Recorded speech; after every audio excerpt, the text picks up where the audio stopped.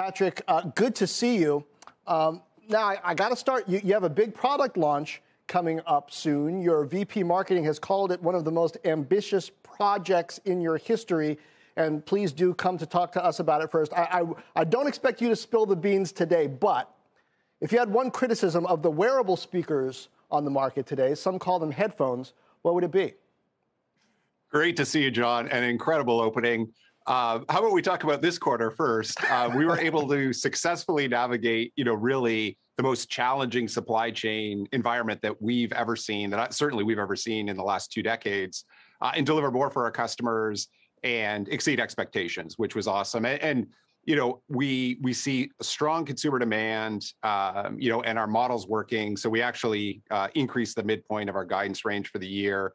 We feel like things are on the right track and kind of the worst of the supply chain challenges are behind us. We have a super exciting product roadmap that I can't wait to share with you when we're ready to release the new products. Well, then don't wait. When you're ready to release the new products. So you said you can't wait, and then you said that we got to wait. Okay, I won't ask more about that. I do want to know more, though, about the supply chain stuff and how you've been working through that. Have these shortages changed your overall approach to your supply chain and even product design? And I don't mean necessarily reactively, but as you've gone through this period, has there been any retooling, any rethinking of the components you use, the suppliers you use, the processes you use, so that maybe your margins or your approach will be different from here on out, even once we're through this period? Absolutely, John. So I think it's, taught us that resilience is the key. And I think our team has been very resilient. But probably one of the most important things is making sure that we have multiple suppliers for a variety of components.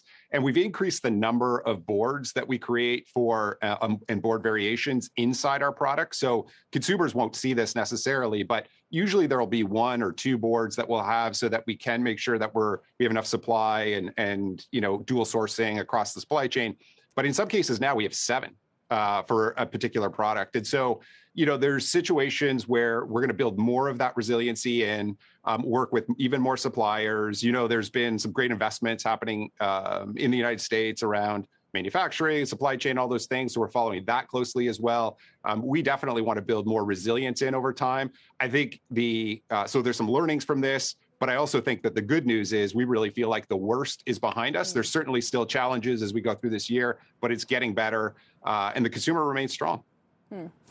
Patrick, good morning. It's Deirdre. Great to have you on. I wonder if you could give us an update on your relationship with Google after patent infringement lawsuits, disputes. Do you feel that has been adequately settled? Are they still copying your technology? And would your sales longer-term financial outlook look different?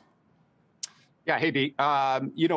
So on January 6th, we were vindicated in the ITC, and so we won an injunction against Google. And so, 60 days later, so March 6th, they have a decision to make. Either they license the technology from us, either they stop selling the products that infringe, which are all their smart speaker products, or they could remove the technology from those products and ship an even more inferior product. So those are their options.